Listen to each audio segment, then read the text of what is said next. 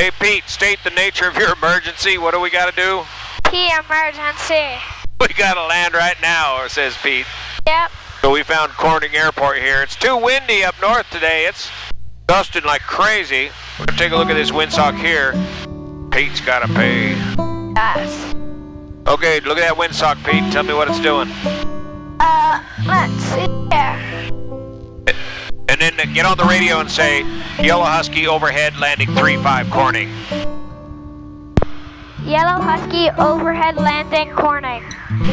Tell them, I got to pee. Okay, look at that windsock. Windsock, where are you? That segmented circle right off our left wingtip there. Looks like it's blowing behind us. The wind. Like over there.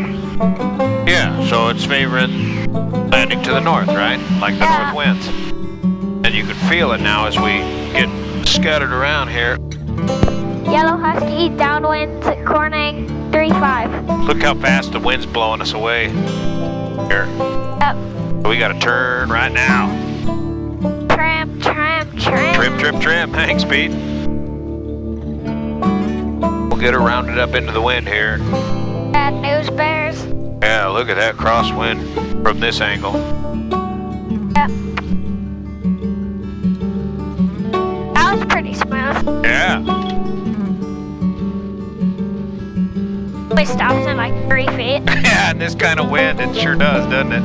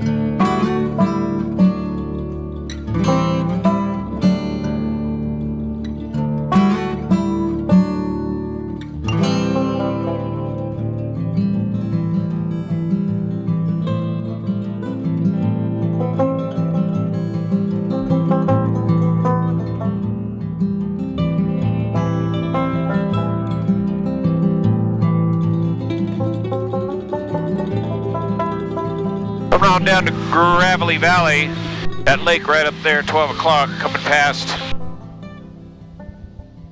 Snow Mountain here on the right. Mendocino National Forest, mostly all burnt up.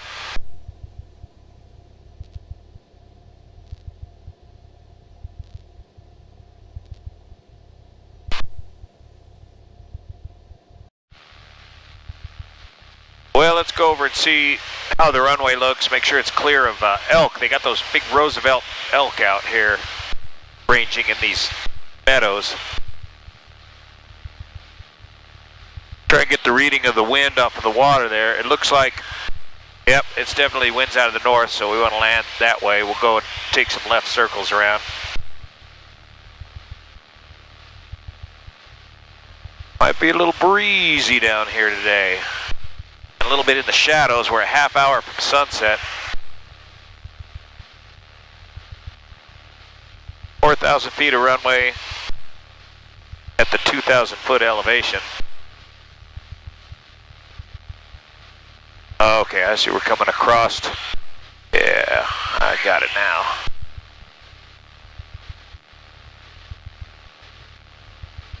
So it looks like a right base entry will be the best deal. Oh, there's a lot of folks over here. Oh, man, that looks like a lot of folks over there. But I want to camp over here, and my campsite looks clear of people.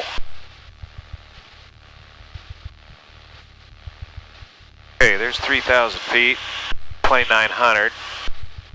Oh, we got a windsock too. Great.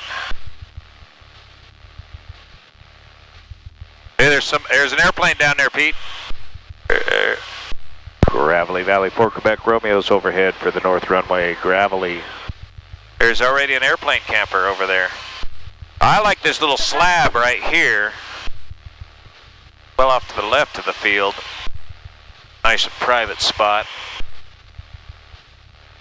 What's that windsock look like to you? Does it look like much wind down there?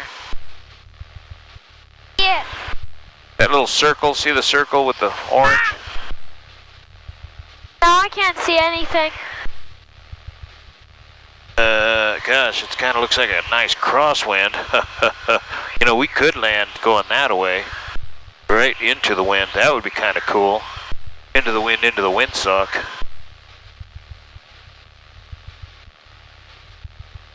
Into the sun. Let's try that. Looks a little gnarly. Let's try this. We'll slow fly on the crosswind airstrip, and we'll go around if we need to, doing a left turning pattern right in the same direction we just did just now. Prop mixture set. Rising terrain. Yeah, wind's blowing good out of the west. Do the windsock. I don't want to land just before the windsock on the dirt road.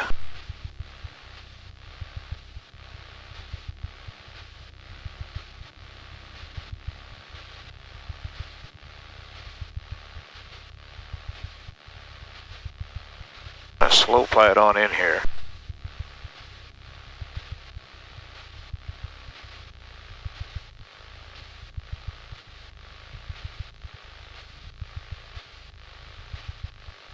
Clear of obstacles.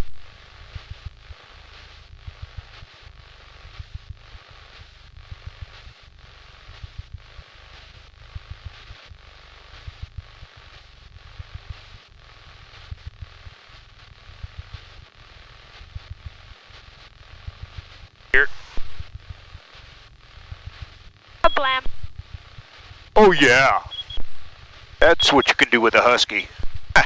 You got a crosswind, you make a crosswind runway. You gotta love that, Pippi. Right into the blinding sun. This is why they call her Gravelly Valley. It's gravelly, all right. Oh man, it's a good thing it ain't muddy. Now let's go find that campsite I'm thinking of, way over here. Not hit this sign. Don't those big donut tires take the kablamo out of the landing though, you think? Okay, let's see what we got here. Yeah, slab right there. See that little fire ring? Nice little grass patch here to park in. Oh, so we don't pop a nail into here. Oh, look at that dust storm we made. That should be fine. Exactly the spot I was thinking of, right there.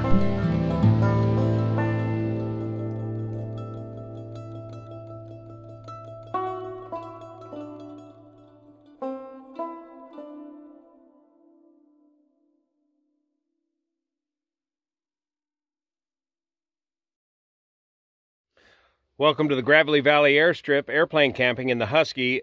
Airplane camping in an airplane like the Husky is a lot like motorcycle camping or moto adventure camping. You want to travel light. You got about, what does it say back there, Pete? 50 pounds? 50-pound maximum baggage capacity. And you don't have a lot of room in the back of the Husky when you're riding two up for a lot of gear. So we'll just show you the quick setup here. This is the slab at the Gravelly Valley Airstrip. The airstrip runs kind of north and south that direction, 4,000 feet long, and we're at about the 2,000 foot elevation. Now the wind was so strong last night that we went ahead and landed on this crosswind dirt road so we could land into the wind, and there's a windsock, a wind wonder do right there. Pete, show them your little hobo camp here. So just get yourself a two-person tent. I like the REI Passage 2, some lightweight air mattresses. It's the same ones I use for motorcycle camping, the Big Agnes and a Thermarest, a couple sleeping bags, And a couple accessories I like to bring is the jet boil stove, so you can get your morning coffee going, and some oatmeal, and the small solo stove. I forget what model they call this. Is it the Ranger or something smaller? And then you can just grab little twigs and sticks and have a nice little safe campfire, and it just cleans up in a jiffy. This is the Helinox Ultralight ground chair that I used on the Transamerica Trail that makes camp much more comfortable. Lucy lights, pro tip, you got to charge those things. They are solar powered, so you got to leave them out in the sun. Just don't leave them in the bag all the time. And then we just grab a snack on the way out the evening before, and flying out of here, we're going to be less than 30 minutes from breakfast. I think we'll fly out and head up to Red Bluff. Pete, you want to go to Red Bluff for breakfast? Yeah. And we'll see if we can find Earl Allen and to get an update on his Stinson Detroiter. He's got the interior all done on that thing. He didn't want his bird to be all lonely over there tonight, so he's going to come join us. You can hear the shooting range going on Saturday night in Gravelly Valley. It's hopping. And what's your first name again? Christian. Say again? Christian. Kristen or Kirsten? Christian. Yeah, Christian. Yeah. And you just got this out of Montana, and it's the 0290 hopped up Cessna 140 Ragwing VGs and 850s. Yep, she's a good girl. She's done me good so far. And did you ferry her home from Montana? Yeah, it took about, I think we did actually 12 hours back because we had a headwind the whole way. So took a little while. And you got a climb prop on there? There's prop on it. Oh, okay. But it still climbs. Oh, that's cool. Yeah. When I'm alone, I can get 2,000 feet a minute out of it. But otherwise, you're looking 2,000. Holy smokes! Yeah. Otherwise, though, if I'm loaded up, I can only get about 1,000. Yeah, weight's a big difference, huh? Oh, yeah. It's a 1.5 seat airplane, so. Yeah. But fits everything I need for camping in the back. So. See, that's an affordable bush plane right there. Yeah.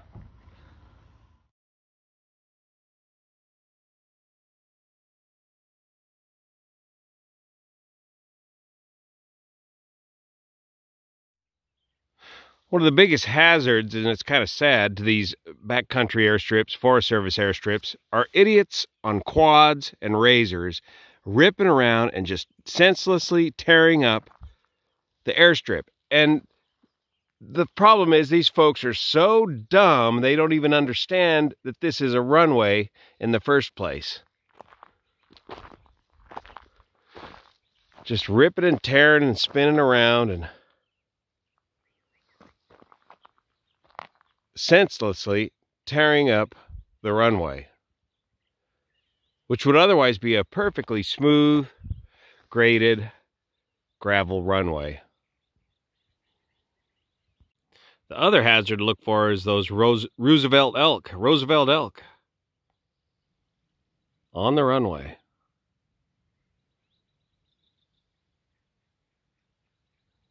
At least they don't tear up the runway.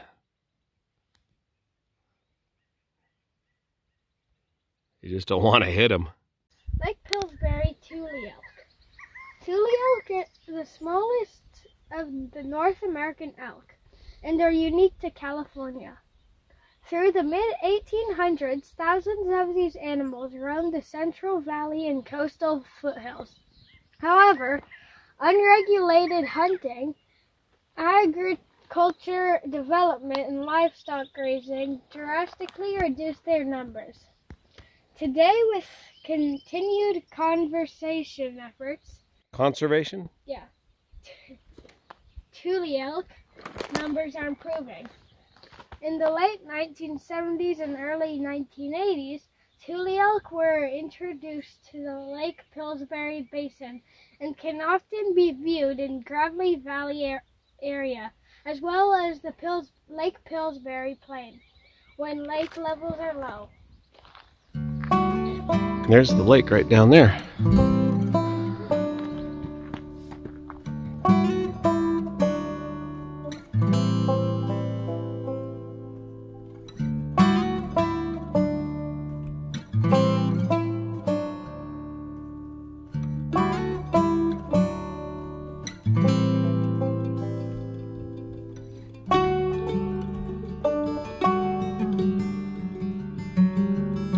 All right, Pepe, our pre-flight checks are done. Before takeoff checks are done.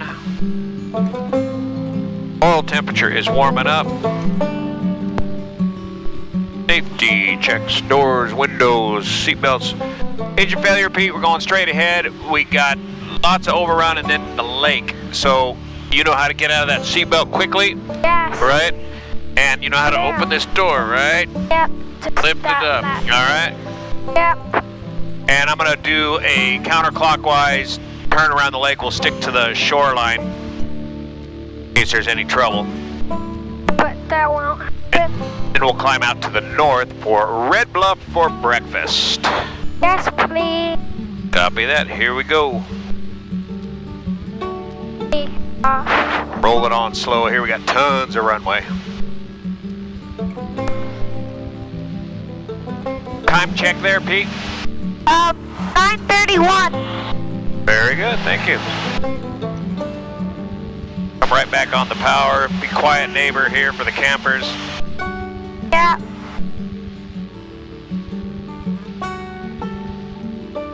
Nice quiet. The Quiet 2 departure out of Gravelly Valley. Beautiful, look at that, Pepe. All this good emergency landing area here. There goes our Stratus. Oops. Recovered. Fishermen are out here. There's the boat ramp. There's the fishermen. Wave to the fishermen, Pete. Say bye-bye. Bye-bye. That looks pretty shallow. Yes. Temperatures and pressures looking good. So, Snow Mountain's over here on our left. We're gonna peel out to the north of Snow Mountain. We could go out this way, the way we came in.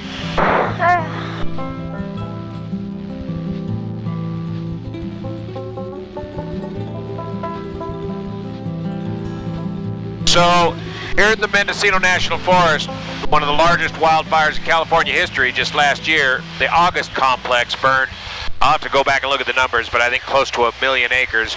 Last year we burned 4 million acres here in California. And this whole mountainside was part of that burned complex. And this is just a small part of all that burned here in the Mendocino National Forest. Turning around here so you can see a little better. Fortunately, Gravelly Valley Airstrip was saved. It's still nice and green down there. All this about as far as you can see. There's Mount Lassen in the distance, Pete. We're already above the terrain. Almost. What do you want for breakfast, Pete? Pancake. Pancakes. Bacon. Bacon. Let's get it. Pancakes and bacon, right, Pete? Yeah. Give me a thumbs up. Let's go. Right over there.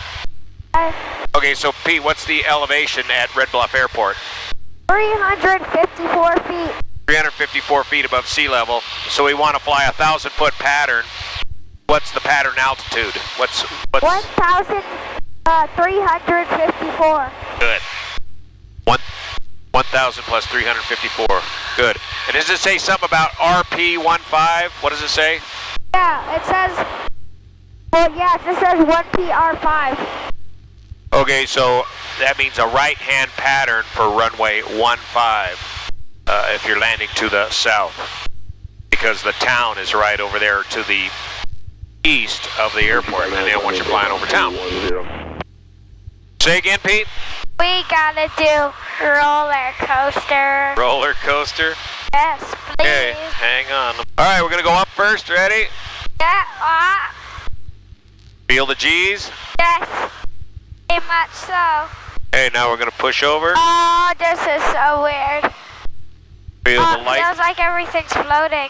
Yeah, that's negative G's. Here comes positive G's. That's hard, huh?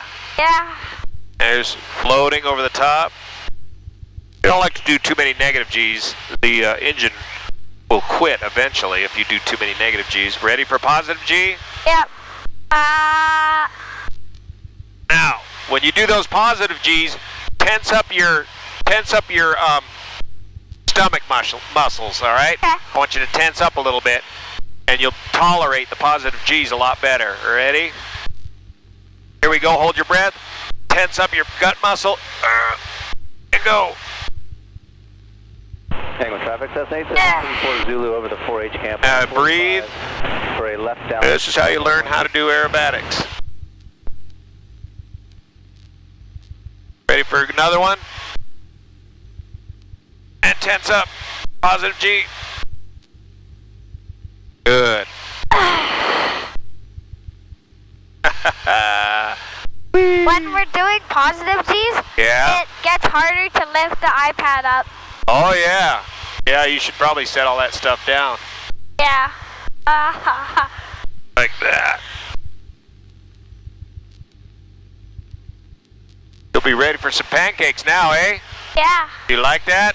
Uh-huh. Okay. Get our speed reestablished here.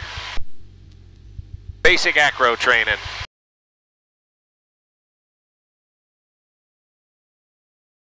Well, after our emergency divert into Corning, we found that it was too windy up at Red Bluff. It was too windy for Earl to fly, and it was getting too windy for us too, so we diverted back down here to Orville. For what, Pete? What'd you get? Yes. Hay fever? No, a hamburger and breakfast burrito.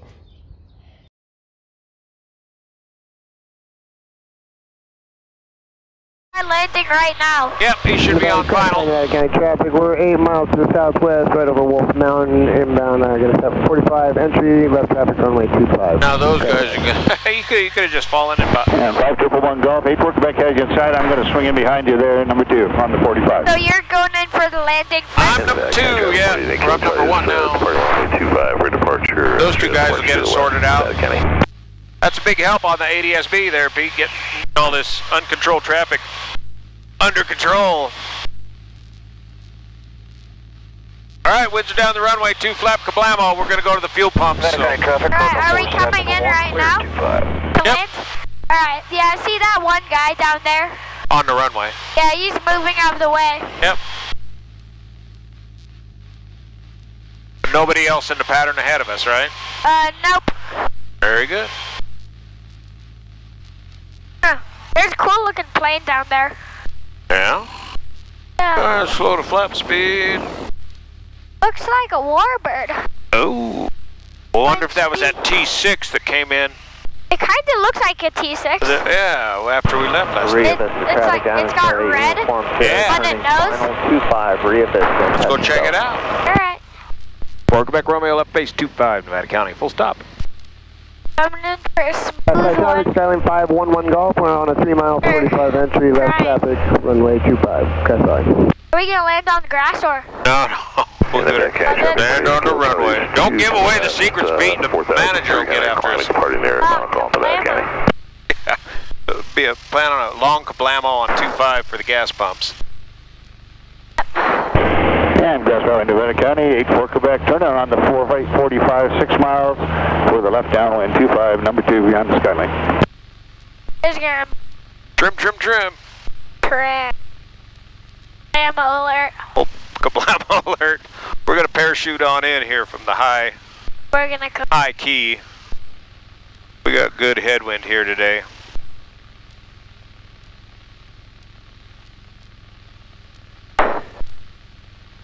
Whoa.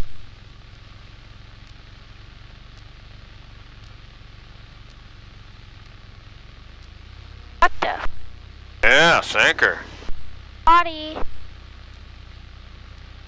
Oh, get ready. Blammo. No kablamo. There's the stuff. Look at that, baby. Bruh, so smooth. Who is your short field smooth It was operator?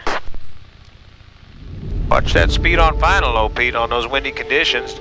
You felt that sink rate. Your little sphincter altimeter said, what did you say? What the? Yeah. Got the idea, Pete. For Quebec Romeo, clear 2.5, Nevada County. Yeah. There's Nevada County traffic, Skyline 511 indicated airspeed, runway 25. Then there's your sphincter altimeter and your sync rate telling you something ain't right. So, lower the nose, come in with a little power.